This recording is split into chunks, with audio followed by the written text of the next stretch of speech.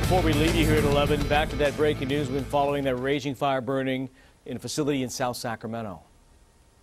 Let's get back out to CBS 13's Valina Jones with an update for us. Valina.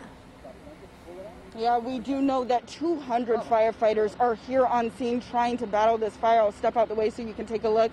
2 of those firefighters we now know have been injured with some burns. The chief tells us that they are non-life-threatening injuries, but said that 2 of his personnel have received burn injuries from this fire. This is a massive fire at this point, 5-alarm fire. 3 different buildings are involved in this. We know that a body shop, a mattress factory, and a pallet storage facility are all involved in this. Since we've been on scene, we have heard some explosions. The fire chief tells us that those are vehicle tires and aerosol cans that are in some of these warehouses that are now exploding because of that fire.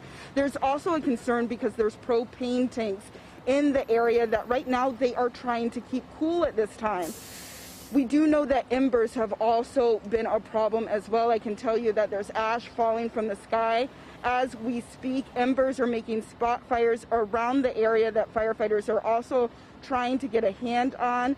So this is an evolving situation as they try to get a handle on this 5-alarm fire. They are taking a defense approach right now.